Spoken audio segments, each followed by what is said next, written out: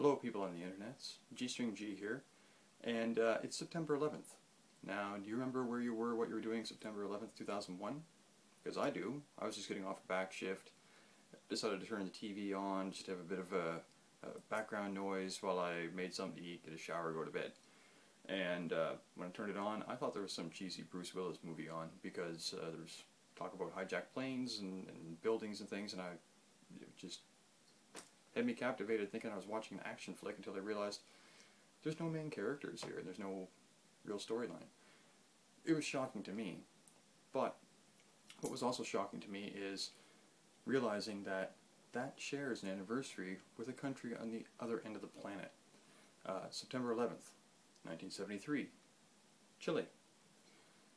Now imagine if you're waking up in the morning and instead of having hijacked planes crashing into a trade center, which is horrible, kills a lot of innocent people and so on, imagine if the leader of your country is fallen under a military coup. You're trying to go to work, you're trying to go to school, you're trying to get along with your daily life, and all of a sudden there's tanks and armed personnel, and your national military is firing on your Capitol building. And you know that your president is in there because your elected president is giving out speeches saying, clear the streets, get off the streets, stay home, don't get involved, this isn't your fight. That's what happened in Chile. Salvador Allende was an elected president of Chile.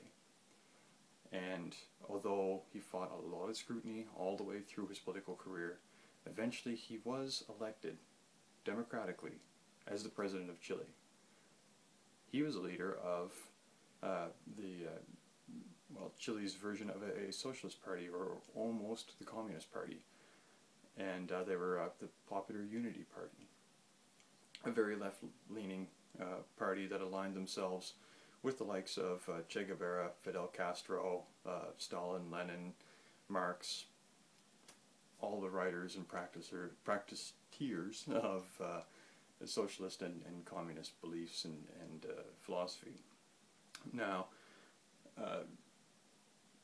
Allende's crime really was when he decided to take over the mineral rights and take over the manufacturing rights of the country. And he did that to fund his plans. Now, his plans were the exact platform that he set out, that he got voted on, which was to work hard to provide housing, food, education, and medical care for the people of his country, a very impoverished nation, a third world nation at the time. And through his political action, it forced the active politicians, the house holding, the office holding, the elected politicians at the time had to make drastic changes to appease the people of Chile, to maintain their offices and to maintain their control over their part of Chile. So just the threat of him coming in made a lot of changes. But he didn't stop there. He kept pushing and pushing and pushing until he was elected president. And whenever he was elected president, he said, no more capital. No more will capitalist values impoverish the people of Chile. He watched it go from a third world country to a second world country just by the threat that the people would take control. Now he had the opportunity to make a difference, and he started doing that. He even had crazy ideas like, who would think that guaranteeing a quart of milk for every child in every household across the nation, guaranteeing that, why would a politician go on that platform?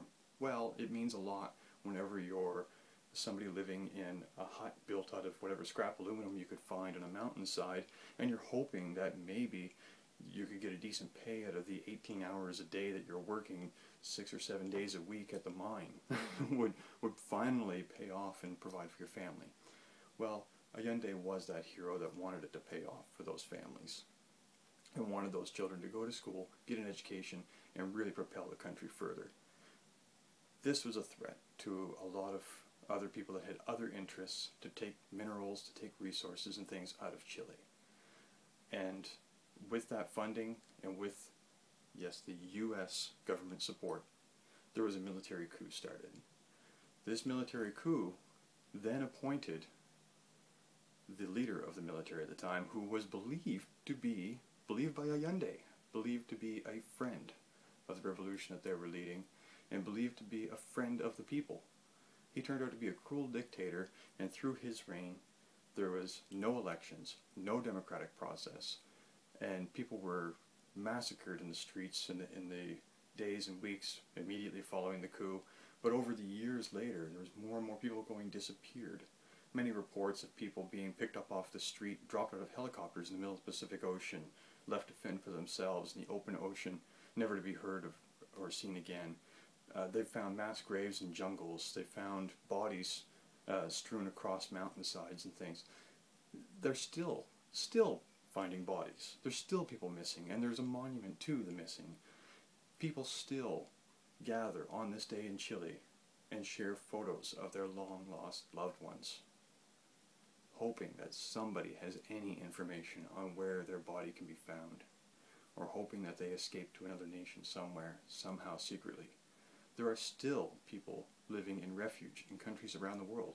Some of them are friends of mine living right here in Canada, still scared to go back to Chile, even though Pinochet, the cruel dictator, has been removed from power, has died, and has been buried in Chile, only to be dug up and reburied again somewhere else because his ashes aren't welcome there. He actually had to be cremated so that people wouldn't decimate the body.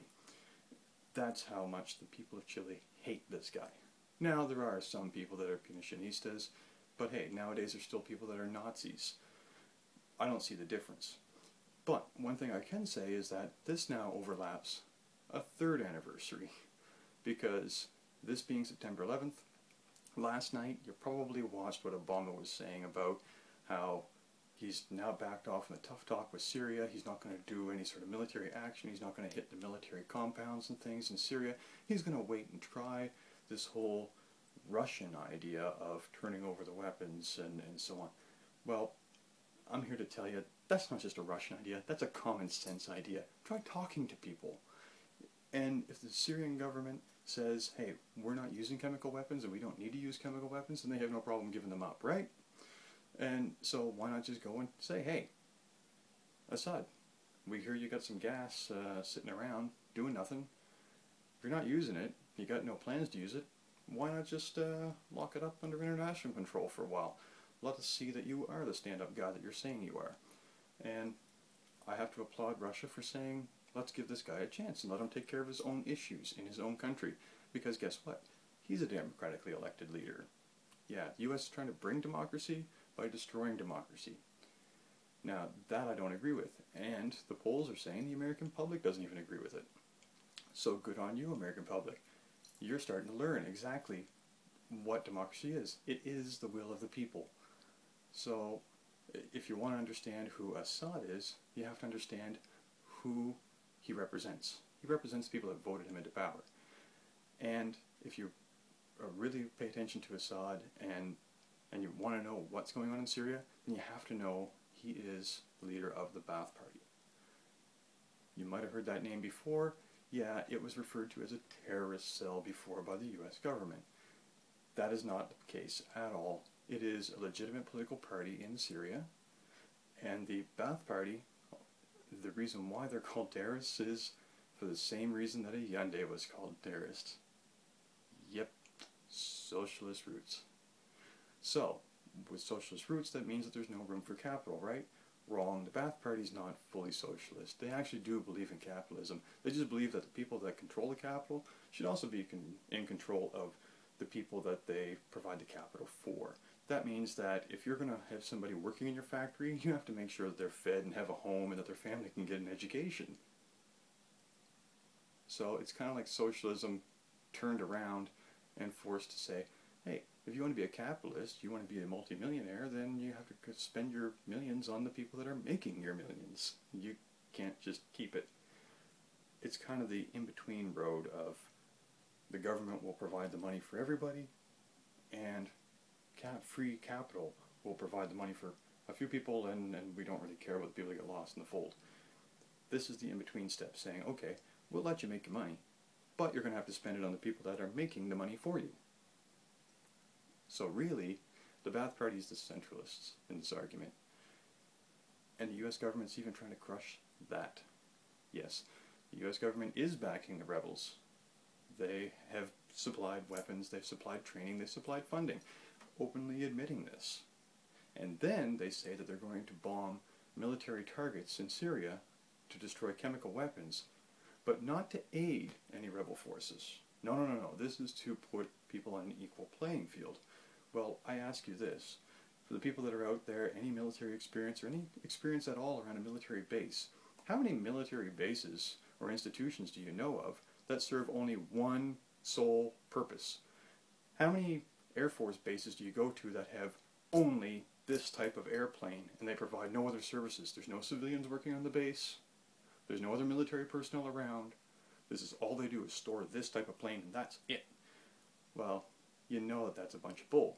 So whenever they're targeting these military installations, they're also targeting the army, they're targeting Navy institutions, they're targeting civilian populations, they're targeting so many different things other than just chemical weapons. And that's not because Assad put people there, that's because that's how military installations work.